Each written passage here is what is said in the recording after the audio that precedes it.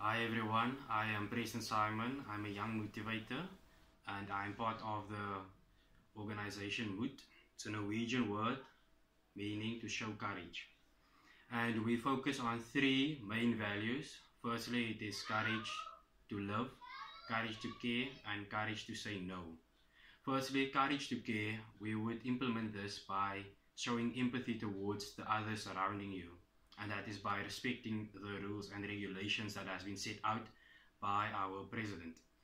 And then secondly, the courage to say no, that would be to say no to your friends and to people who still do not respect the rules, and by walking outside and ignoring social distancing.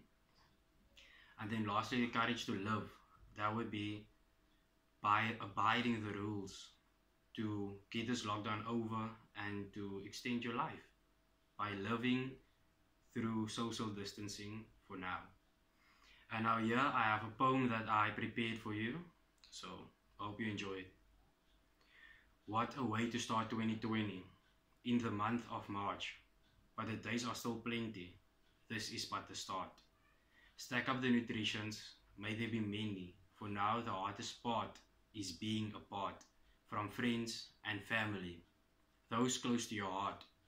Luckily in this life, we have technology and gadgets being smart. Chat if you want, call if you should, FaceTime if you must. But this is all about how to spend this time, nurturing the term robust. Find the time to meditate. Don't complain about snacks, some barely even have a plate. This is your opportunity to work within and to be great. Just walk by faith and practice how to carry your own weight.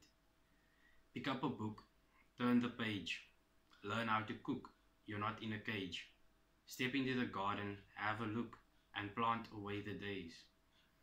Forget about the date, stay safe.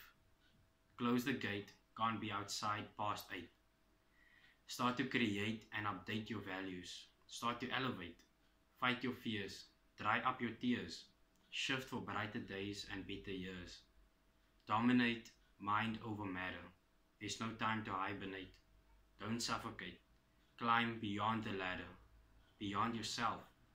Just elevate. Lastly, don't contravene with the protocol to quarantine, or the days will be lengthened like a limousine.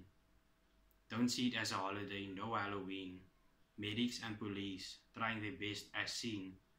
Follow the rules and please intervene with reading and exercise. Practice proper hygiene. Wash your hands thoroughly in between. Your isolation is this country's vaccine. Thank you.